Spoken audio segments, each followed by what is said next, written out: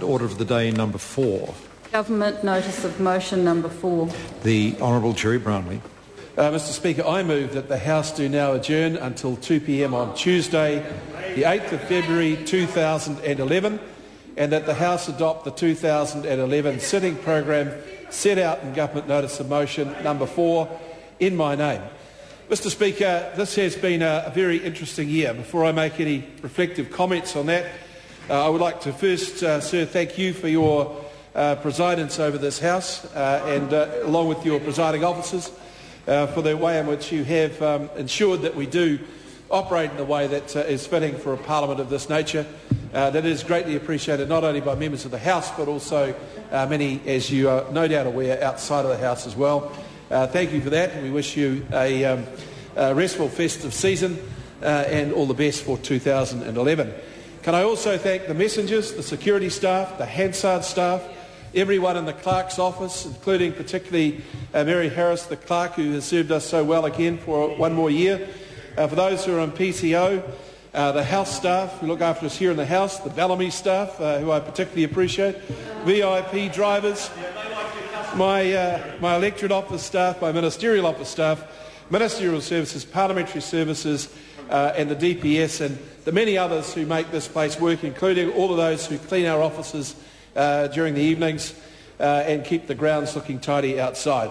Mr Speaker, we wish them all a happy and festive season, festive Christmas season and all the best for 2011.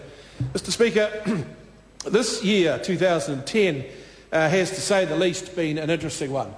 Not only has the government been able to progress an awful lot of legislation, we've also had to deal with two very unsavoury incidents that have affected the lives of many, many New Zealanders. Well, I'll take that back. You're right to say the word is not appropriate, not unsavoury, but difficult and tragic incidents that we've had to deal with. The first is the Canterbury earthquake, of course, where there were so many people displaced for a short time, but then got back in their homes once they realised they were safe. That sort of incident, to put it into scale, is the 4th biggest earthquake incident insurance-wise since 1970.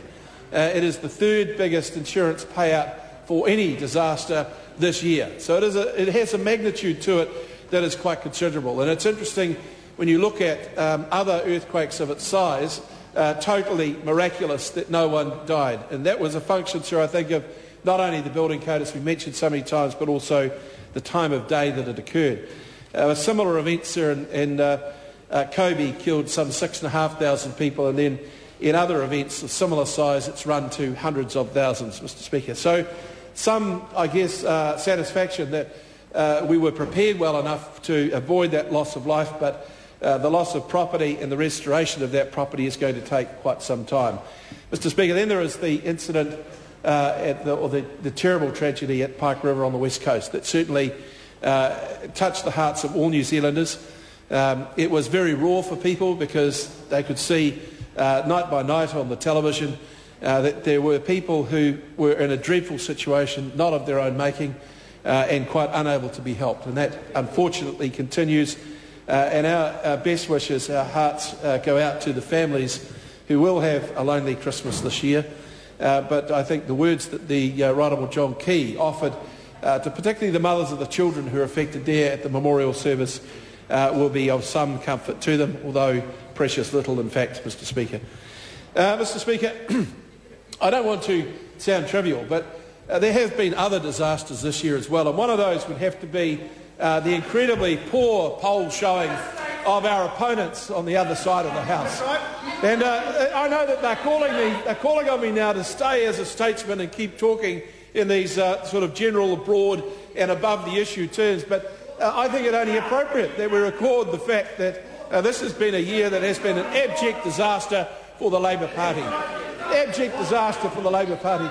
It started, I think, to become apparent how bad it was when their communications plan was revealed earlier this year, where Claire Curran was attempting to present Phil Goff as fresh, as funky and as forward-looking.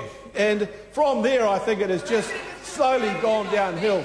But perhaps it got to its crescendo when there was their dreadful confusion over whether or not New Zealand should have supported the Hobbit movies remaining a production in New Zealand.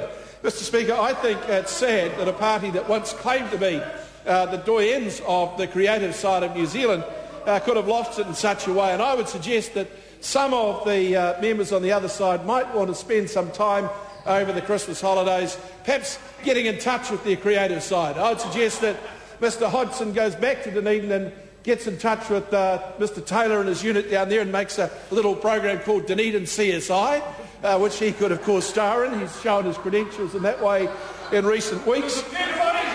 I would suggest that going back to South Auckland, Mr Goff might like to get hold of some of those production houses. He is a perfect leading man for a remake of Cold Case. And then, of course, there is his nemesis, Mr Cunliffe, or Cagle, depending on what day of the week it is. But Mr Cagle is a guy I think would be perfect for a starring role in The Mentalist, although I understand from his opposite he's also considering the lead part in 2.5 Men. Mr Speaker, Shane Jones, the self-confessed movie buff, is going to make a new feature film known as A Mighty Totra Rises Again. This, of course, would be a sequel to his well-known classic Hung Parliament. Mr Speaker, Clayton Cosgrove might like to do something with the title of WWF, all bluff, all bluster, lots of lycra and absolutely no winners there. And then, of course, Mr Speaker, we know that one of the most creative people in the Labour Party is Trevor Mallard. It has to be conceded, very creative.